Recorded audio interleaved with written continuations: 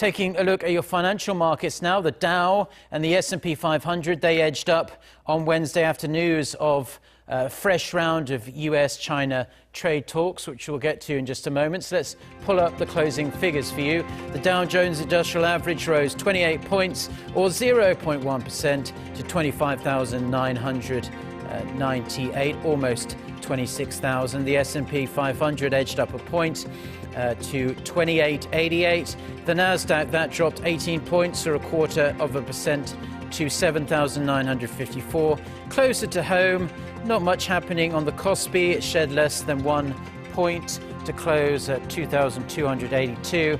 The tech-heavy KOSDAQ, that was up 6 points or 0.75% to close at 826.